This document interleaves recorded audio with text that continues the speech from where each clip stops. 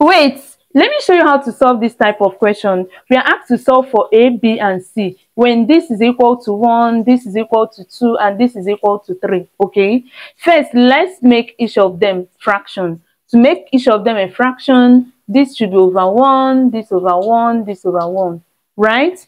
Now let's take the inverse of each of them. So if we take the inverse, it's going to be A plus B divided by AB, right, is equal to 1 over 1, because inverse of 1 over 1 is still 1 over 1. Okay, now similarly for this side, we are going to have that B plus C over BC is equal to 1 over 2. If we take inverse of this side, we also take the inverse of this side. Then for this, we also have that C plus A over CA is equal to 1 over 3. Okay, we can further express this as what? A over AB, right, plus B over AB is equal to 1 over 1. Then here we can express this as B over BC plus C over BC is equal to 1 over 2. Then for this side, we have that C over CA plus A over CA is equal to 1 over 3. Now let's solve for this side. A will cancel A, we are left with 1 over B, right, plus B will divide B, you are left with 1 over A is equal to 1. Okay, now here B will divide B, you are left with 1 over C, plus C will divide C, you are left with 1 over B is equal to 1 over 2. Also, for this side, you have C will divide C, you have 1 over A, plus A will divide A, you have 1 over C is equal to 1 over 3. All right, now let's simplify all this. How? Let's assign 1 over A. Let's say 1 over A to be equal to X and 1 over B to be equal to Y. Or let me just write it under, let's just continue. And 1 over C to be equal to what? Z. All right. Okay, we have allocated this to them, and we are going to take note of that. Now, if we say 1 over A is equal to X, and 1 over B is equal to Y, and 1 over C is equal to Z, then we can actually say that 1 over B plus 1 over A, that is X plus Y is equal to 1, right? So we have X plus Y is equal to 1. This is plus, is equal to 1. Now let's call this equation 1, all right? Pardon me, because I want to make use of this place very well. So we are going to have that Y plus X, which is something as X plus Y, right? X plus Y is equal to 1. Let's call this equation 1, all right? Now, for this side, 1 over C is Z, right? So we have that Z plus 1 over B is Y is equal to 1 over 2. Let's call this equation 2, okay? Now for this side, we have that X plus Z is equal to 1 over 3. Let's call this equation 3. All right, now these equations are very important, and I'm going to write it somewhere just in case if I clean them later. So we have that X plus Y is equal to 1, X plus Y equal to 1, Z plus Y equal to half, and X plus Z is equal to 1 over 3. Okay, now let's continue. So we are going to add equation 1 to equation 2 and equation 3. Okay, so 1 plus 2 plus 3. Now let's do that here. Equation 1 plus equation 2 plus equation 3. 1 to 2 to 3. Okay, so it's going to be what? X plus Y plus Z plus Y plus X plus Z, right? Those the left hand side of the equation. So let me write that. X plus Y plus Z plus Y plus X plus Z is equal to 1 plus half plus 1 over 3. 1 plus half plus 1 over 3. Okay, now we have X plus X here, which will give us 2X. We have 2X plus Y plus Y will give us 2Y, and Z plus Z will give us 2Z is equal to, now here if you add this, the LCM of 1, 2, 3 is what? 6. So since it's 6, this can be written as 6 over 6, plus this can be written as 3 over 6, and this can be written as 2 over 6. Okay, so we can factorize 2 out of this place. So we have 2 brackets x plus y plus z is equal to, so we are going to have 6 plus 3, which is 9, 9 plus 2, which is 11 over 6. Now let's multiply the left hand side of this equation and the right hand side by half so that we can remove these two. So we have half multiply 2 brackets 2 x plus y plus z, right, is equal to 11 over 6 times half. Now these two, we cancel these two and we are left with what? X plus y plus z is equal to what? 11 times 1 is 11, 6 times 2 is what? 12.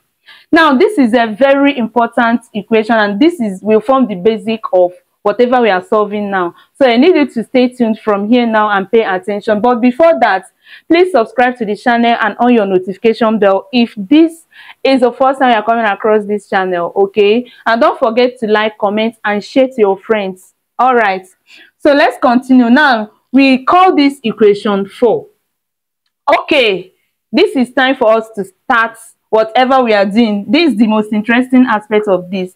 Now recall that x plus y is equal to 1, right? Yes, this is it. X plus y is equal to 1. So we are going to substitute that into this equation. So we can write that 1 plus z is equal to 11 over 12. Okay, like I said, pay attention. Now, how do we get our z from here? Remember, we are not looking for z anyway, but see how we are going to use it to get what we want. So to get z will now be equal to 11 over 12 minus 1, right? And this can be written as 11 over 12 minus 12 over 12. Okay, now 11 over 12, this is going to be 11 minus 12, which is minus 1 all over 12. So we have that z is equal to minus 1 all over 12. Okay, so that is it for the value of our z. But recall that z is also equal to what? As z is equal to, where did we say that? Yeah, as z is equal to 1 over c. As z is equal to 1 over c. We need to clean this side of the board. Okay, I decided to write out the whole important equations that we'll be needing. Okay, all right, the first one is that we have that z is equal to minus 1 over 12, right? So that means we can write that z is equal to minus 1 over 12. Now also recall that from here z is equal to 1 over c, right? So we can replace this z with 1 over c is equal to minus 1 over 12. And if we do that, that means we can say, if we take the inverse of this, we say that our c is equal to minus 12. So this is the value for our c. Now let's go ahead and solve for our b and our a. Okay, back to the most important equation, like I said. Now this equation, also recall that x plus z is what? X plus z is equal to 1 over 3. So x plus z, if you are going to replace it with 1 over 3, so we are going to have from this equation now that 1 over 3, all right, plus y, right, because we have taken x and z, plus y is equal to 11 over 12. Now if we solve this, our y should be equal to 11 over 12 minus 1 over 3. Now if we solve for the value of y here, let me clean this. Let me not clean the most important. Okay.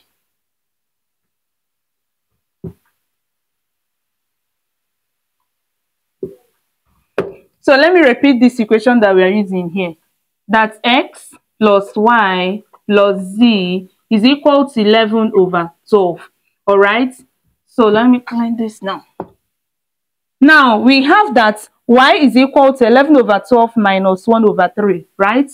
So we have that y then is equal to, if we should solve this, this is same thing as 11 over 12 minus 4 over 12, right? Now 11 minus 4 will give us what? 7 over 12. So this implies that y is equal to 7 over 12. Then also recall that our y is also equal to 1 over b. That means we can say that 1 over b is also equal to 7 over 12, right? So we say that y is equal to 1 over b. So this implies that 1 over b is equal to 7 over what? 12. Now to get b, if we take the inverse of this, we are going to get that b is equal to inverse of this, which is 12 over 7. So our b is equal to 12 over what? 7. All right, now let's work for c. Let's solve for c. So recall that y plus z, we have solved for x plus y, solved for x plus z. So y plus z is equal to what? Y plus z is equal to half. So if we write y plus z, that means it's remaining only x. X plus half, right, is equal to 11 over 12. So to get our x is going to be 11 over 12 minus what? Half, which is same thing as 11 over 12 minus 6 over 12. Now 11 minus 6 will give us 5 over 12. So this implies that our x is equal to 5 over 12. But recall that what? X is also equal to 1 over a. Recall that we are looking for a, b, c, not x, y, z. So that's why we keep taking it back to the main equation.